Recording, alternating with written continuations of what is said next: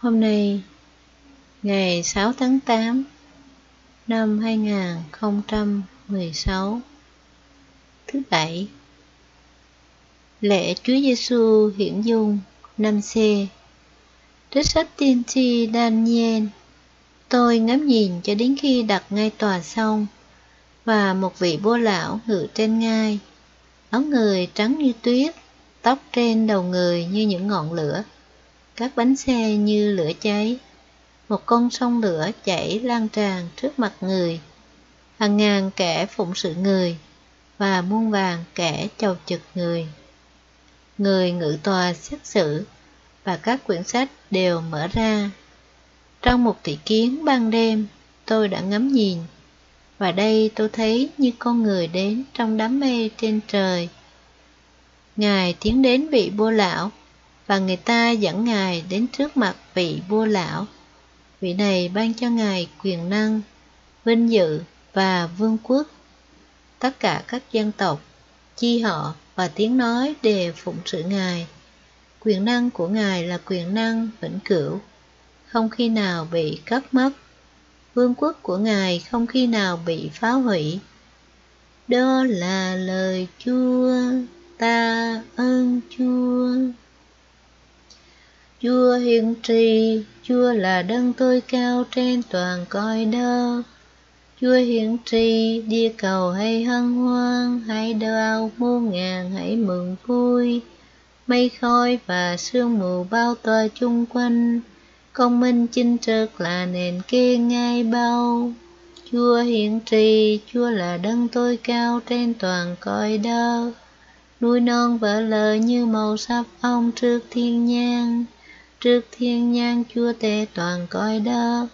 Trời xanh loan truyền sự công minh Chúa, và chư dân được thấy vinh hiển của người. Chúa hiển tri, Chúa là đấng tối cao trên toàn cõi đất. Lạy Chúa, vì Ngài là đấng tối cao trên toàn cõi đất. Ngài rất độ siêu phàm giữa muôn chúa tể. Chúa hiển tri, Chúa là đấng tối cao trên toàn cõi đất. Trích thư thứ hai của Thánh Phêrô Tông Đồ. Anh em thân mến, chúng tôi không theo những chuyện bày đặt khôn khéo để tỏ ra cho anh em biết quyền năng và sự hiện diện của Đức Giêsu Kitô Chúa chúng ta. Nhưng chúng tôi đã được chứng kiến nhãn tiền sự uy nghi của Người. Người đã được Chúa Cha ban cho vinh dự và vinh quang, khi có lời từ sự vinh quang cao cả xuống phán về Người rằng: Này là con ta yêu dấu, Người đẹp lòng ta, các ngươi hãy nghe lời Người. Chúng tôi đã nghe tiếng ấy từ trời phán xuống, lúc chúng tôi ở với Người trên núi Thánh, và chúng tôi có lời nói chắc chắn hơn nữa là lời nói tiên tri. Anh em nên nghe theo lời đó, nó như ngọn đèn sáng soi trong nơi u tối, cho đến khi rạng đông và sau mai mọc lên trong lòng anh em. Đó là lời Chúa. Ta ơn Chúa. Alleluia, Alleluia. Này là con ta yêu dấu, rất đẹp lòng ta. Các ngươi hãy nghe lời Người. Alleluia. Tin mừng Chúa Giêsu Kitô theo Thánh Luca. Lạy Chúa, vinh danh Chúa. Khi ấy Chúa Giêsu đưa Phêrô, Giacôbê và Gioan lên núi cầu nguyện. Và đang khi cầu nguyện, diện mạo người biến đổi khác thường, và áo người trở nên trắng tinh sáng láng. Bỗng có hai vị đàm đạo với người, đó là Mô-sê và Elia, hiện đến uy nghi và nói về sự chết của người sẽ thực hiện tại Jerusalem. Phêrô và hai bạn ông đang ngủ mê chợt tỉnh dậy, thấy vinh quang của Chúa và hai vị đang đứng với người. Lúc hai vị từ biệt Chúa, Phêrô thưa cùng Chúa Giêsu rằng: Lạy Thầy, chúng con được ở đây thì tốt lắm. Chúng con xin làm 3 lều, một cho Thầy, một cho Mô-sê và một cho Elia. Khi nói thế, Phêrô không rõ mình nói gì. Lúc ông còn đang nói thì một đám mây bao phủ các ngài, và thấy các ngài biến vào trong đám mây. các môn đệ đều kinh hoàng. Bấy giờ từ đám mây có tiếng phán rằng: đây là con ta yêu dấu, các ngươi hãy nghe lời người. Và khi tiếng đang phán ra thì chỉ thấy còn mình Chúa Giesu. Suốt thời gian đó, các môn đệ giữ kín không nói với ai những điều mình đã chứng kiến. Đó là lời Chúa, lạy Chúa Kitô, ngợi khen Chúa. Sứ điệp: Chúa Giesu đã biến hình trước mặt các môn đệ như một dấu hiệu loan báo trước về vinh quang phục sinh của Ngài. Để được phục sinh với Chúa Giesu, chúng ta phải biến đổi cuộc sống từng ngày. Cầu nguyện: Lạy Chúa Giesu, mỗi ngày Chúa Nhật, giáo hội long trọng cử hành mầu nhiệm Chúa chịu chết và phục sinh. Ngày Chúa Nhật cũng giúp con tìm lại ý nghĩa của cuộc đời mình. Chúa đã sáng tạo nên con để con dự phần vinh quang với Chúa. Con đang sống và chờ đợi toàn diện con người con, cả thân xác và linh hồn, được phục sinh với Chúa. Và suốt cả quãng đời này, Chúa vẫn hiện diện và đồng hành với con. Lạy Chúa Giesu, vinh quang biến hình không làm quên lãng khổ nạn trên đồi Can-vê. Khuôn mặt sáng chói hôm nay, một ngày kia sẽ không còn hình tượng nữa. Và áo chói lọi hôm nay, một ngày kia sẽ bị lột trần, phân chia.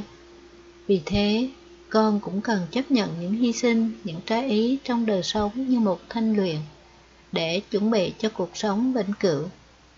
Lạy Chúa Giesu, Chúa biến hình trên núi như một khởi điểm cho sự biến đổi cả đời sống của con. Con phải kiên nhẫn hàng ngày trong ý thức tự thanh luyện chính mình.